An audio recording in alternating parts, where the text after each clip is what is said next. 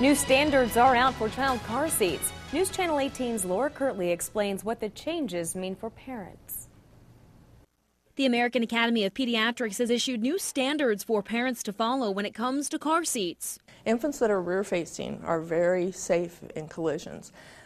But when we started turning them around at 12 months or 13 months, then there was a great increase in child deaths at that age. Terry Jones is a child passenger safety technician at IU Health Arnett Hospital. She says the biggest change is that all children need to stay in a rear-facing car seat that's facing the back of the car until they are 2 years old or until they reach the maximum height and weight for their seat.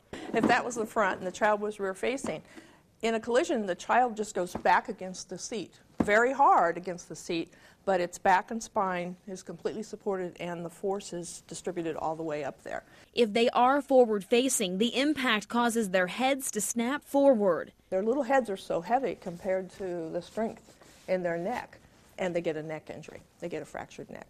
After 2 years old, children can face forward in a car seat with a harness. The AAP also recommends a child sit in a booster seat until they are 4 feet 9 inches tall. This is usually between 8 and 12 years old. They should stay in a booster until they're tall enough to sit in the car seat with their back all the way against the back of the seat and be able to bend their knees and touch the floor. Jones says parents need to replace a car seat after 6 years. And if that seat has been in a car accident, Jones says to throw it out because it could be cracked or damaged. Laura Kirtley, News Channel 18.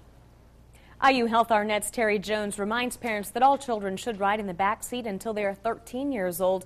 Also, children in rear-facing car seats should never be placed in a seat where an airbag could suddenly inflate.